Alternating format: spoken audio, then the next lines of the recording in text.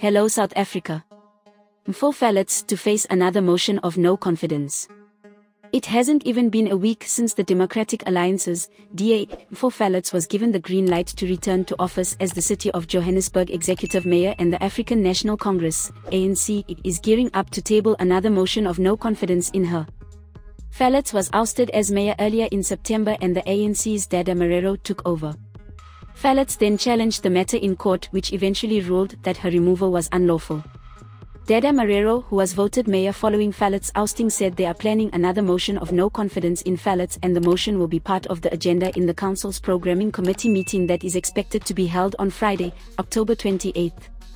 In the judgment, Judge Raylene Ketley said she found that the Speaker of Council, Colleen McCubely, was not lawfully permitted to treat DA councillors as if they had no right to participate in the council meeting because they had refused to sign the register. Ketley said this means that she acted unlawfully and contrary to the prescripts of the Constitution and the rules in refusing to permit them to speak, in refusing to consider their request for a caucus break, and for refusing to permit them to object to or to vote against the motion of no confidence. This is Leah for the South African. Please subscribe for more news updates.